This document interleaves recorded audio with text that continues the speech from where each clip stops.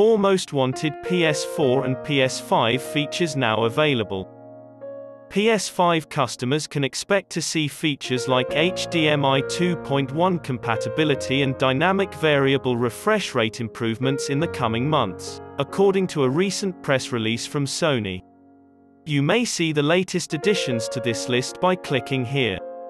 A play that glides effortlessly.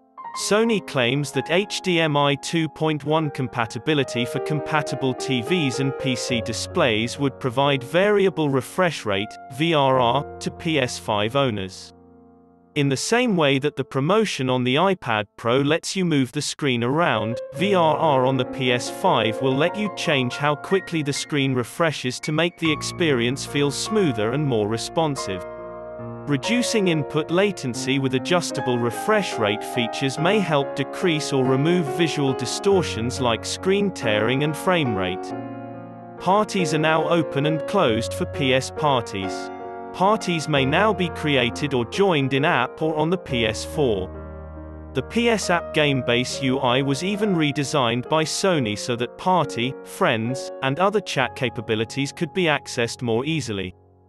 The PS Remote Play app also has a dark mode that changes depending on the user's smartphone settings. 3. New ways to get information.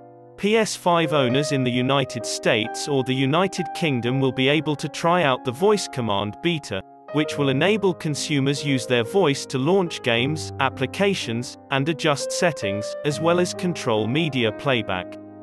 Connected headphones will be able to use mono audio on PlayStation as well.